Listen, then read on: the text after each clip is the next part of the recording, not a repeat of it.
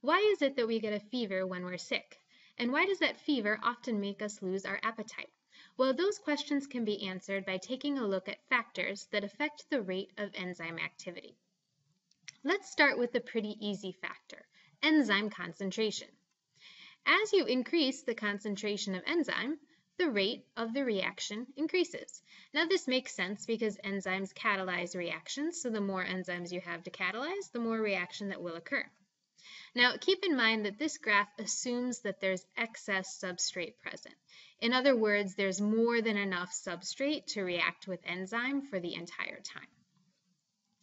A similar, but not exactly the same pattern happens with substrate concentration. If you increase the amount of substrate in a reaction, initially the reaction rate is going to increase. And that's because there's more substrate for the enzyme to bind with and either break down or build up. However, at a certain point, the reaction rate becomes constant. This means the reaction rate is high, but it's not increasing anymore. And this happens because all the enzymes have bound the substrate. In other words, the enzymes are saturated with substrate. So no matter how much more substrate you add, it doesn't make a difference because all the enzymes are busy working. To make that more clear, let's take a look at some pictures.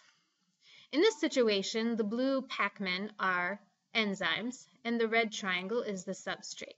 Here we've got low substrate concentration. In fact, there's only one substrate.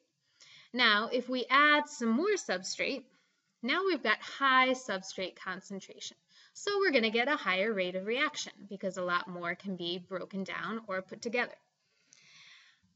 At this point, our enzymes are now saturated. Every single enzyme is bound to a substrate.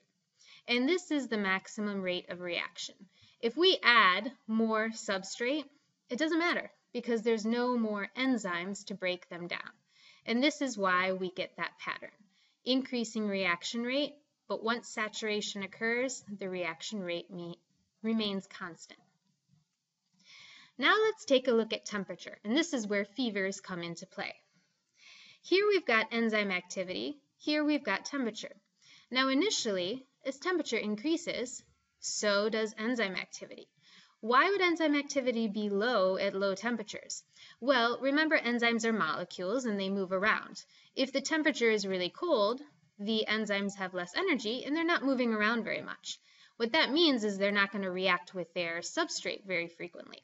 However, if you increase the temperature, the enzymes gain energy and they move around more quickly. And they're going to find their substrate more quickly and thus catalyze more reactions. Now at this point, the enzymes have reached their optimum activity. This is the best that they can do. After this point, enzyme activity plummets. Why does that occur? Well, something special occurs at extremely high temperatures. Enzymes denature, and that causes this low rate of reaction. Now, if you look carefully, you'll see that the optimum temperature is a little less than 40 degrees, and this is about body temperature in Celsius. So extremes below or above are not very good for enzyme activity. Let's take a closer look at denaturation. If you break down the word, this really means to take away the nature of something, and that's what happens to enzymes when they denature. They lose their shape.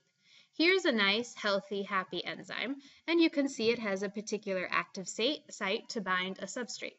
However, if the temperature rises, the temperature might break some of the bonds that keep the enzyme in this shape, and it'll denature it. Now our enzyme has unfolded, and its active site is gone. What this means is that the enzyme is basically useless. Without the active site, it can't bind the substrate, and it can't do its job as a catalyst. And oftentimes, denaturation is permanent. So once you change an enzyme shape, you can't change it back. Something similar can happen with pH. Enzymes have optimum pHs, where they work best. For example, amylase in your saliva prefers a pH of 7. That's because your mouth's environment is neutral. However, pepsin, which is an enzyme in the stomach, it prefers an acidic pH because the stomach is full of hydrochloric acid and it's an acidic environment.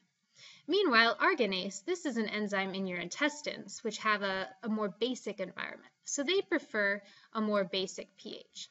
However, if you look at all three of these enzymes, you can see that extreme pHs will lower their enzyme activity. So here and here. And that's because extreme pHs can also denature enzymes, cause them to unfold and lose their shape. And that concludes our tour of factors that affect enzyme activity.